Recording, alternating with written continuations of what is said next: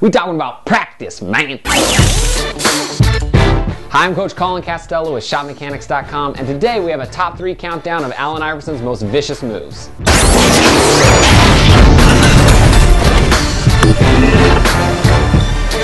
Allen Iverson is one of the greatest scorers of all time, and because of his limited size, he had to have tons of move in his repertoire to beat his defenders. So these are 3 of his moves that you can use to beat your defender. So, number 3, the low hop floater.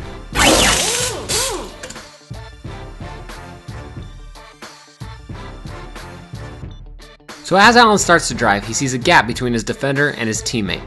Then he uses a hard pound dribble to launch himself into a jump stop. Then, when he goes to shoot, he floats backwards away from the defender, giving him plenty of separation. Just click the annotation to learn this move's full tutorial. So, add the low hop floater to your game and you'll never get blocked again. So that brings us to move number 2 on our countdown, the under the leg step back.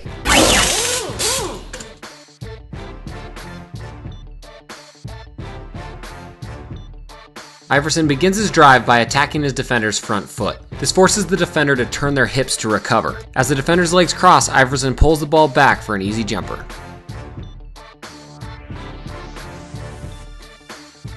Just click the annotation to learn this move's full tutorial. Because of Allen Iverson's quickness, he killed defenders with the step back move, and you can too. And finally, number 1, the killer crossover.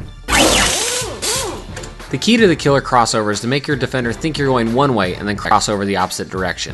Iverson starts with a hard stab step and begins to lean that direction. The defender reacts, allowing Iverson to sweep the ball across to go the opposite direction.